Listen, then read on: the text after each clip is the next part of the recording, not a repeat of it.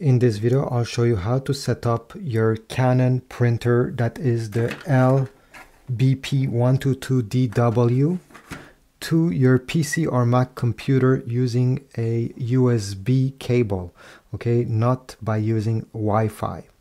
So let's get started. By the way, this cable is not included in the box with your printer. You'll have to purchase one separately, and this is why I have put a link in the description towards Amazon if you don't already own one of these. So do not connect the cable to the printer, okay? The first thing we need to do is to download the driver on your PC or Mac computer. In this video, I'll use a PC computer, but it's the same process with a Mac. On your PC computer, what you need to do is to install the driver for this printer. It came included with the CD, DVD in the box, but this computer doesn't have a CD player or reader, and your computer probably doesn't have one.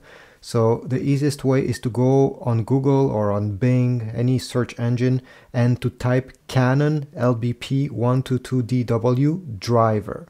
And one of the first results should be from the official Canon website. So here we have Canon Canada and Canon USA. It's the same thing really. I'll click on the USA one, and this way we'll be able to download the driver for this printer, because if not, you won't be able to connect it. Go down the page and select software and drivers right over here. Once you're over here, you're going to select Windows, your version of Windows.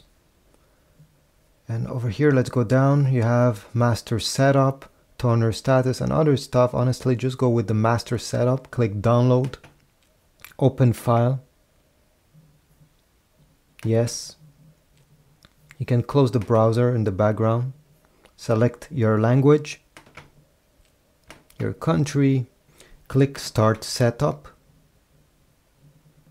At this point, you just have to wait, select check all, and then press next. Select next. Make sure your printer is turned on, as I said. Your printer should be the one selected. Press next. Select continue. Now press next and select finish. Alright, once you have downloaded the driver and install it, you're going to take the USB cable, going to connect one end to your PC USB port. And if we turn around this printer, this is where the USB port is located. So the other end of this cable will go right over here. At this point, you can simply open any file you wish to print. The print button, this is on Windows. On Mac, you're going to go in Files and then select Print. In Printer over here, you're going to go and select your Canon printer. Under Printer over here, you're going to select Canon Generic Plus UFR2.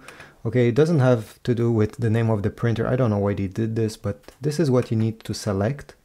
And then you're going to have a few options that you can choose down below, depending on the page size, how many copies you want, in black and white, or if you want to print on both sides or on one side of the paper only. At the end, simply press print, and usually it takes a few seconds, and the print will be sent to the printer. You see over here, that's the green light. When you see the green light flashing, it means it's receiving the print. And here we go, we got our file printed on both sides of the page. So this is about it. I hope this was useful. If so, please leave a like, subscribe, comment, and I'll see you in the next one.